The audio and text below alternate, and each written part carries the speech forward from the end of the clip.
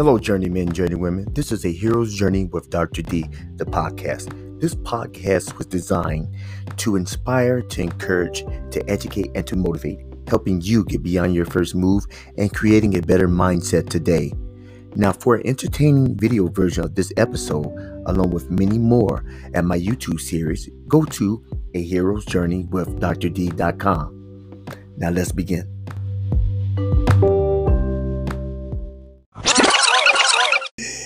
Is men's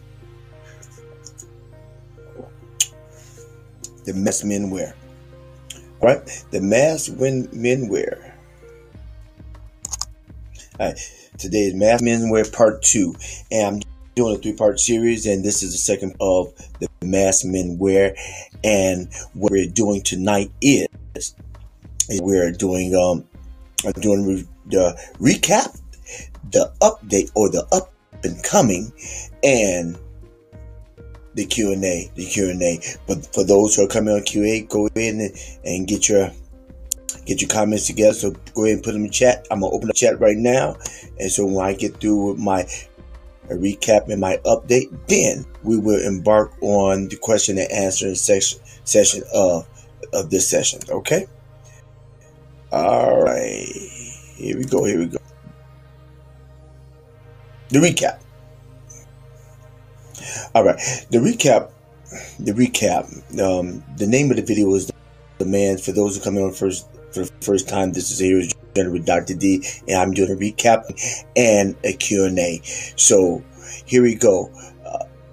The recap. The part of the video, the series I'm doing is a 3-part series called The Mask Men Wear, the mask of masculinity. Because often men get a bad rap on a lot of different things. However, they get the rap because they don't deserve it, because a lot of times men just don't know. And they don't know what they're walking in, what they're living with on their face. And some do know and some really don't care. But I'm not here to address that right now. I'm just here to do a recap of the last video. The last video, the topics that I discussed was being a joker, aggression, and sexuality. Yes, right. I said sexuality. All right. I need some coffee for that. All right. So, okay. The men's mask. When it comes to sexuality, as I discussed in the video previously, generally young boys grow up with a certain rule, a general rule that's saying they have to have a lot of machismo, a lot of, girlfriend. You have to be real macho, but you're not allowed to show your emotions. You are not allowed to show your feelings. You are, heaven forbid you cry when you fall and hurt your knee. Oh, heaven forbid that can't happen. But what's happened throughout the generations, and hopefully we can get a grip on this in this generation and going further, is that for men to get a better grip on who they are internally. A lot of times we deal with things externally about security and protection, looking the role of being macho, but are men really in touch with their feelings? So when you talk about sexuality, it's kind of the rite of passage is that, everybody makes fun of the person that doesn't get up or doesn't look the part, who's not trying to get the girls. But why should he try to get all the girls when he doesn't even know who he is? Why should he try to connect with a young lady and ruin her life and her future prospect of living a fruitful life? And why should a young boy get involved with a young girl at a certain age? I talked about this in the video about, everybody seek out all the girls. Okay, so what? What does that do for you? More importantly, how does it affect a young lady? Men are not taught to engage with individuals with the opposite sex with tender and with caution. You need to engage with the opposite sex as you would want them to engage with you, with caution. But the thing is, we're not taught. Sexuality, you talk about, you need notches on your belt, or you don't get married because you have to sow your wild oats or get a couple of notches on your belt. So you go through woman after woman after woman, but still you're getting a temporary feeling for a vast hole that's right here. Sex is temporary,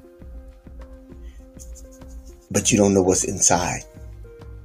It gives you a good feeling, but if you empty inside, the outside not gonna really make it go away. Especially when a young boy is coming of age and does not necessarily don't know who he is. So he's told to be a man, don't cry, take it out in the field, but not to deal with who he is. So but to use men, manipulate, maneuver, to get what they want. Not to connect and be an idol, but to get what they want. It's not even about them. It's about the man. We need to change the education, how we're teaching young boys, how to raise up. You got a lot of men growing up and being real depressed and afraid to talk about it and get it out the system, write it down or speak it, and then they're hurt and then they committed suicide. Like recently, this football player, NFL football player, his boys never knew because he was told, men don't let their feelings show. It's a lie from the pit of hell, which is killing a lot of men. High rate of suicide, violent death men have. All right, so that's dealing with the sexuality and actually going to aggression. I talked about an example of Ray Lewis. Ray Lewis and many other professional athletes, even young athletes, use sports as a funnel for their aggression. And that's really a good thing, especially when you're not wise enough, you don't have emotional intelligence. You do not know how to regulate your emotions. So it's really good. It's really good to actually to funnel it. But while you're focusing your energies in that direction in a healthy manner, which is legal, deal with yourself off the field. Deal with yourself off the basketball court. Deal with yourself off the mat. Because you know what? It may come a time where you can't play football anymore. It may come a time you can't play basketball, wrestle, box. So what's here? What you need to deal with. So the aggression, a lot of men have it. But how do you deal with it? And young boys are not taught. When you're dealing with a man, you really deal with a boy. When you're dealing with a man with an issue, the same thing with a woman. It's really the broken child that you deal with. And if it wasn't dealt with back then it just grows and gets bigger and bigger. And still needs to be dealt with. A lot of times, aggression, a lot of men, the pain and the sadness is funneled with the aggression. My father left me. He never took me out anywhere. I got abused, so therefore I funnel things. I suppress it. And I need to let that hurt. Because the hurt is articulated it's suppressed down. And then it comes up. And it comes right up here. And it's triggered. And then the aggression takes effect. You may hurt somebody. Sometimes people black out. I did a video called Anger Being a Secondary Emotion. It's a secondary emotion because it's a whole bunch of sub-emotions that build frustration, anger, sadness, resentfulness. Things build up. They build up and pop. And anger it's the red light. It's a red light on the car that says that the engine is about to break down. It's a red light this morning. Is something wrong underneath? It's something wrong underneath. There's something wrong underneath. So when you just think about if you're in the car and there's something wrong underneath, what do you need to do? Open up the hood to see what's underneath and what's wrong. But unfortunately, a lot of men do not open up the hood to evaluate what's going on inside their engine. And so therefore, they break down prematurely. aggression allows you just to keep going, but it comes a time. You gotta get deeper. You gotta get to the root, because if you don't have an effective channel, and you have effective channel to funnel that aggression, you may be an artist, you may be something else, then that can take a toll over you. And then you have the Joker. The Joker is the person like Robin Williams. Robin Williams is actually the perfect example of a person who puts the mask on as a Joker. He spent his life making everybody else smile, everybody else laugh, and he was good at it. But he couldn't make himself smile. He couldn't make himself laugh. Which is why his life ended. Because why he didn't deal with the things inside. He didn't go into rage. He used laughter to make everybody else smile. And he tried to use drugs and alcohol to suppress his depression. And which only made it worse. Deadly. So, it's good to laugh. It's good to joke. But a perpetual clown is somebody who's really sad. All right. That's my, you go ahead and put your chats in there if everybody's online. Oh, wait a minute. Update. The update of my next video is what I'll be talking about. Invincibility. The afterthoughts. Well, I may get my names wrong, but I have three titles that I'm talking about. We talk about the Invincible Man. Hold on a second. Have it written down right here for next week. As you see, my times will be getting later when I update my video, because these topics are a little bit more research than my other topics. So therefore, you'll get it before the replay, update, up and coming, and the Q&A. So that's my recap, and that's my up and coming or my update. And now we have a Q&As. And if anybody's in the chat, let me know. Give me a thumbs up. Give me a thumbs up.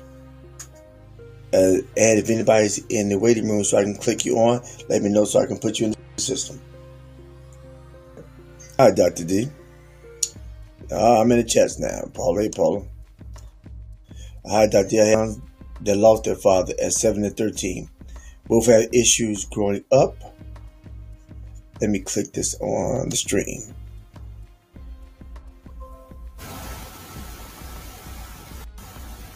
All right.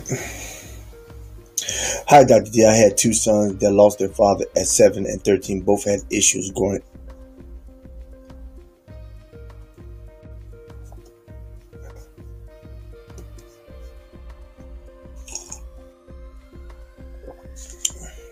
With that loss.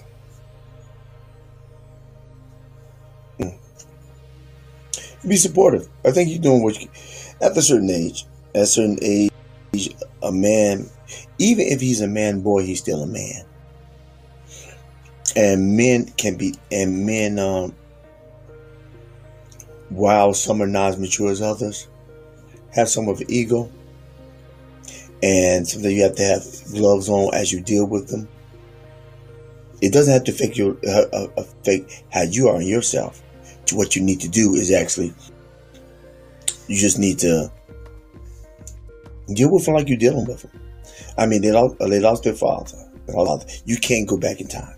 You cannot change what happened. You can what you can be. They have role models, and they have models. Now, the role models that they may have may not be the healthiest role models. And so they'll choose.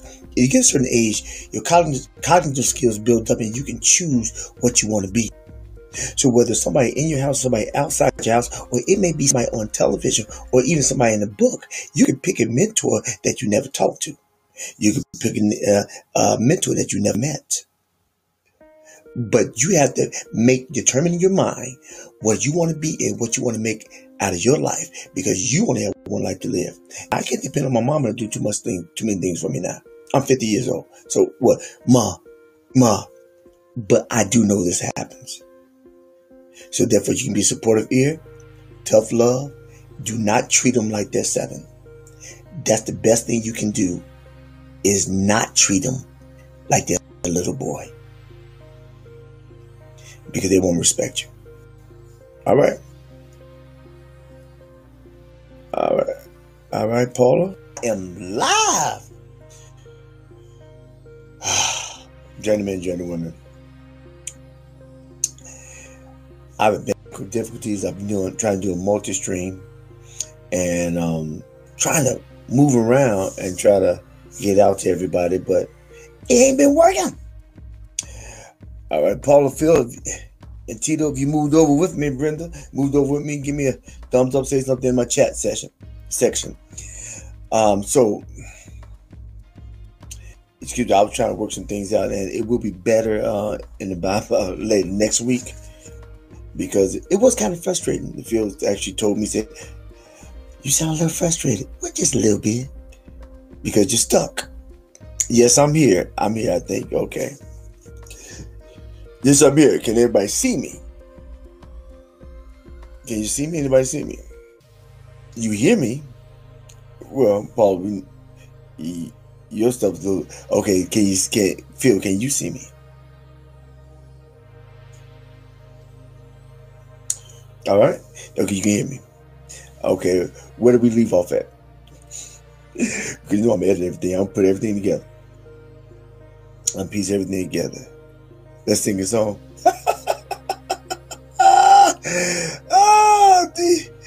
Adam throwing bricks at it. Adam throwing bricks at it. I can see and hear you. Okay, good. All right. What song? What song, Phil? Okay, I got it. I can see clearly now. The rain is. I don't know the rest of the song, but I can see clearly now. I'm moving. I'm not stuck. It's a little delay, but ain't too bad. I see the comments. I see lights. Ooh, I got bags in my eyes. All right. Okay, I can see and hear you. Okay, good. All right, Paula had a dark question. Yeah, I'm recast out. What part of the I said machismo. I said what part of the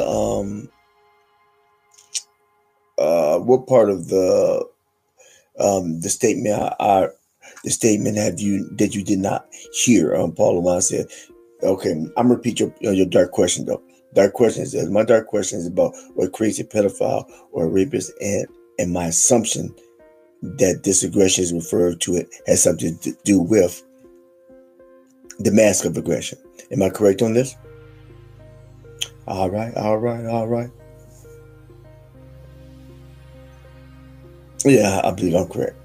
Now let me know. So what I wrapped up to say is that what creates is a combination from predisposition, genetic traits, environment, and situations. Because everybody that may have a tendency to go that direction based on the predisposition, genetic trait, the background, don't necessarily go that way. Why? Because they may have a loving home. Why? Because the environment in which they grew up was not as hostile, was not that hostile. However, on the flip side, you may have individuals who have the previous. Okay, you did not have the on the flip side, you may have individuals who have the genetic trait and have everything that encourages it. You know, father got molested, somebody else got molested, then it comes down, and then they become molested, and then they're in the situation where it's all your fault. Then they're blamed, and they're accused, and so they harbor. But what is a child to do?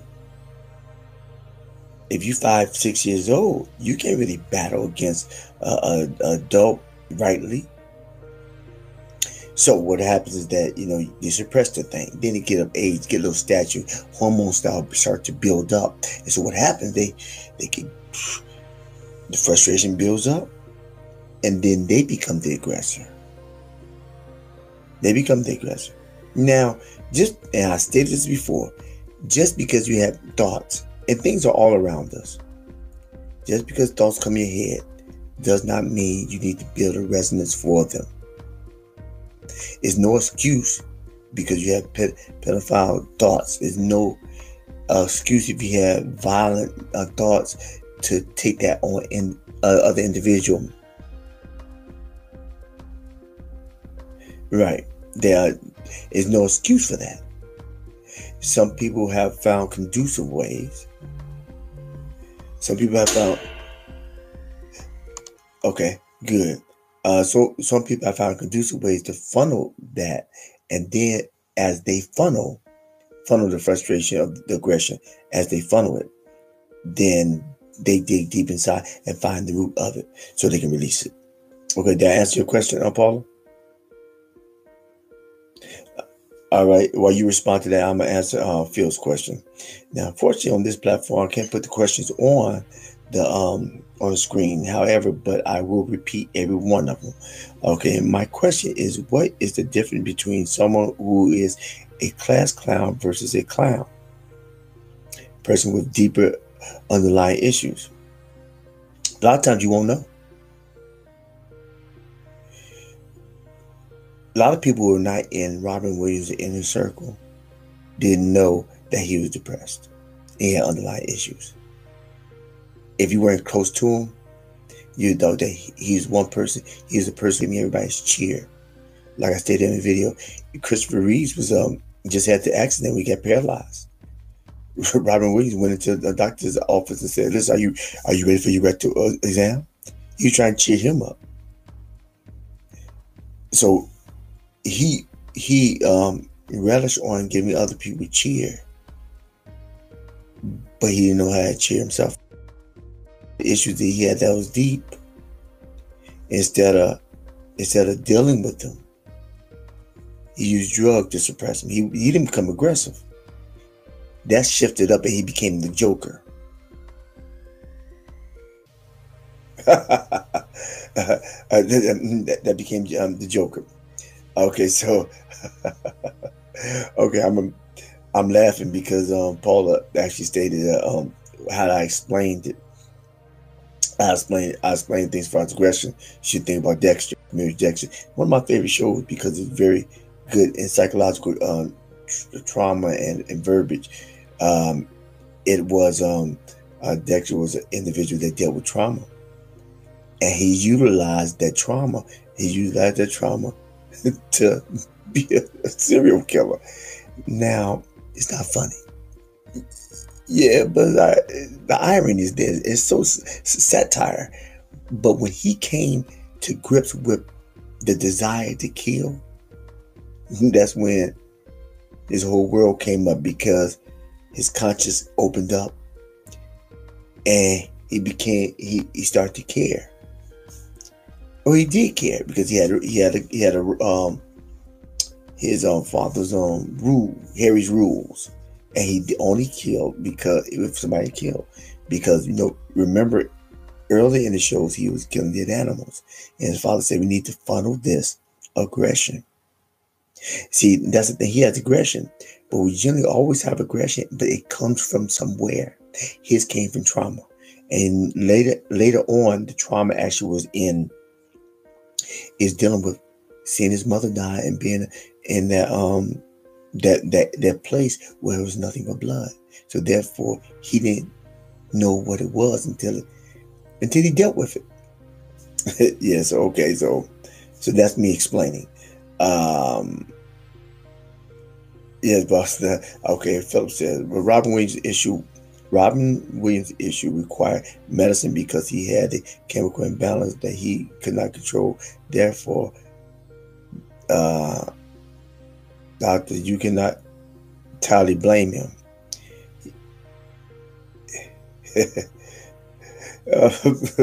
Paul said he was a pretty decent man. I'm not blaming him.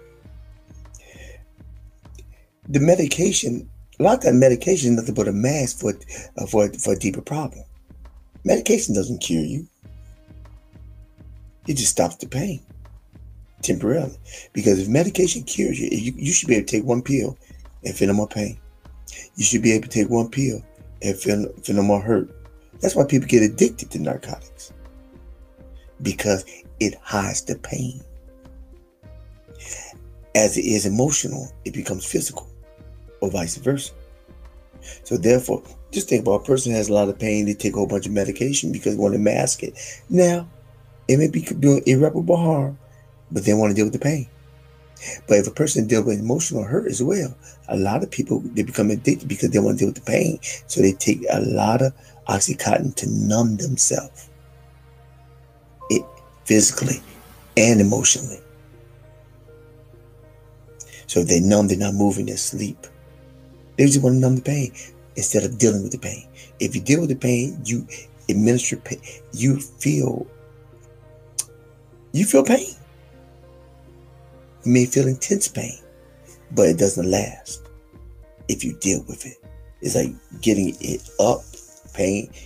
It's like it's always a storm before the sunshine. It rains hardest before sunshine, but the rain is needed to grow the crops. Because if you don't have rain, the ground breaks. All right, more questions? I like this one. I just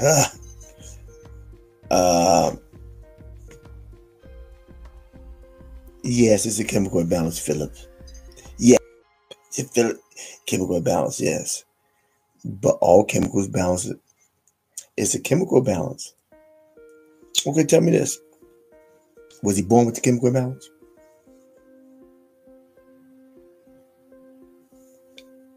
I'm waiting, Philip. I cannot, or Phil says, Paul agrees. Paul says, I agree he needed to deal with issues, not just medicine. Well, Philip says, I cannot, or shall I say, humans cannot. Endorphins in the brain. What? Need clarity. But possibly no. You're born with predispositions. You're born with a genetic traits, but you don't have to live with them. You can change with your genetic traits. You can change. You're not predestined to be one way. You determine. As a man think, oh, see, if you think you're terrible, you will be terrible. And if you say it enough, you feel it. Put life to that thing. Yeah. You Robin Williams may have been born to a situation where it elicited a lot of pain. I give you that. Born to a situation, an environment. And so for how did he deal or cope with the environment? He became a comedian and very intelligent at that. He's very multifaceted in his skill set. He did drama and comedy. You can increase the endorphins in your brain. Dopamine. You can increase it. Exercise helps that as well. Thank you very much.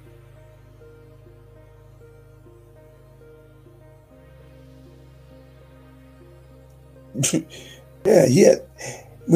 And Paula, he did seek medicine. It's called cocaine. Paula said that Robin Williams also had enough money to seek medication. Medication, if that were the case. Oh, he did have medication. Yeah, cocaine and alcohol. Yeah, but it's in his circles it was all right. So he numbed the pain. He never dealt with the pain. And when you numb it enough, it gets bigger and bigger. It gets bigger and bigger. And it got so big he couldn't control it. Okay. And Paula said Robin also had enough money to seek medication if that were the case. Phil said how? Paula said if he didn't get the medication, it was because he chose not to. Yeah, he had money. He chose, but the cocaine's quick. I called it quick. Some people want to deal with it. They don't want to deal with the process. They just want to get it over with so they can get on with life. Have you ever dealt with something where you just want to get over, just deal with it right then, get over with so you can get on with life? A quick solution for a more deeper problem. All right. Paula brought out a book. Hot peppers release endorphins. Chocolate releases endorphins. Exercise releases endorphins. You definitely can't control your endorphins. Mic drop. Bang! Feel your turn. And cocaine. Oh, and Paul said, and sex is another really good one to release endorphins. Yes. Feel your turn. I wanted to show my bobblehead on Restream tonight. If he was, he has an alien side chick. Next week I'm gonna have it fixed. I'm getting next week. I'm gonna do I'm gonna work on something else because well, I believe it's my upload speed is not the fastest. It's not the fastest, and I'm gonna have to shift to something so it can be faster. And I was talking to my computer guy today, and he told me, said, we need a bit faster up speed.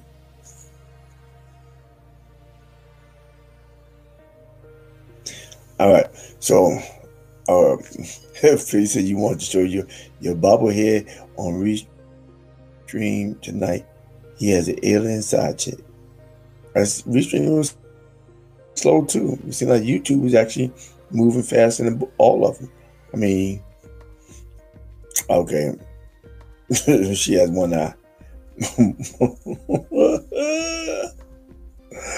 Oh, that's funny. She has one eye. I have 4 DUI. Do it just how many times I've done it. Hold on. Okay, I have 4 DUIs. Do a test how many times I've done just that. What are you referring to, Paula? Okay. Give 3 ways to release endorphins, just that. All the things that Paula stated earlier. Paula says endorphin chocolate releases, exercise releases endorphins. You definitely can control your endorphins, and sex releases endorphins. So she had endorphins. Very good. She gave you 3 ways for she gave you 3 ways. I told you. Chocolate releases endorphins, exercise releases endorphins, and sex releases endorphins. If you like that comment, go ahead and give me a thumbs up. Thumbs up, invite. Thumbs up, thumbs up. All right. I will show this.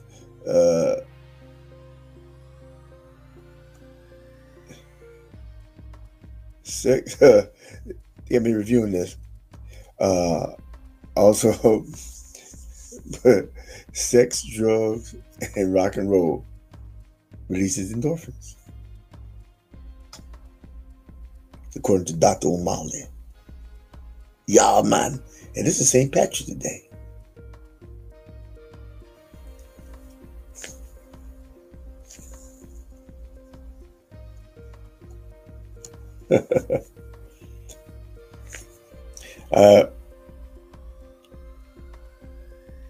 But we wear masks during all 3 examples.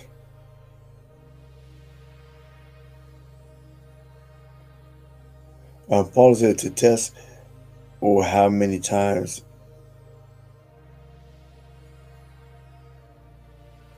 Okay, a test or how many times I instant gratification myself. Feels I thought we were supposed to take off a mask. No. Masks are useful. Masks are useful in certain situations.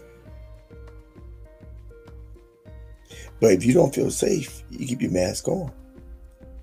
Masks are needed. It's when you don't realize you have a mask on, which becomes the issue. Okay?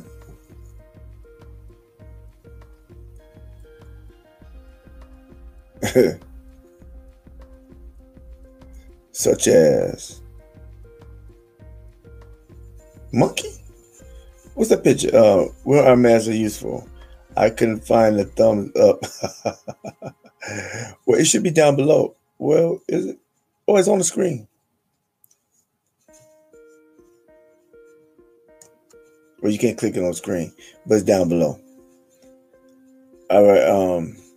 It's down low in like the chat section of or YouTube. All right. When are masks used for? I couldn't find a thumbs up. I found red thumbs with the cute little monkey. Funny. Paula, a happy St. Patrick's Day. I might. When are masks used for? When are masks used for? When are masks used for? When you go to work?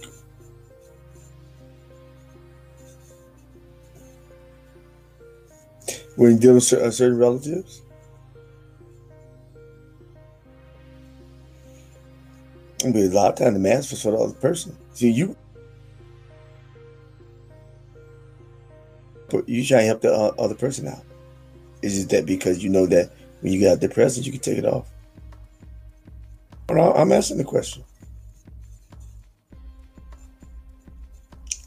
I mean, Matt, when are masks useful? They're useful when you go to work.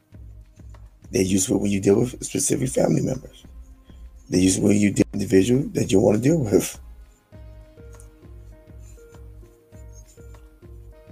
And they're useful when you when you participate in specific sports. You have to put on aggressive masks if you're playing football. Especially when you're boxing or you're wrestling, for that matter. You can't say, "Oh, you got me." And yeah, you can. You do not show our assets at work. Yeah, you can't show up. You can't show everything because a lot of times a person feels. So you have to be able to assess where you are and who you're dealing with. And when you be able to when you properly assess that individual or the people, then you actually have a better grip. Yeah, you have better control of how you need to respond to keep you sane. But you're not sure how masks at work. Do you ever wear a mask? Not sports. You're cheating. Or, well, I'm cheating. You asked, do you ever wear a mask?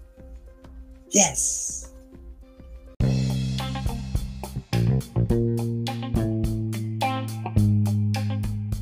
If you have enjoyed this episode, be sure to subscribe so you can be notified when a new episode is posted.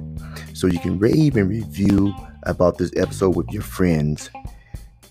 And if you forget anything else from this episode, remember this, that every day you get up vertical, make it your goal in life to move forward and never move back.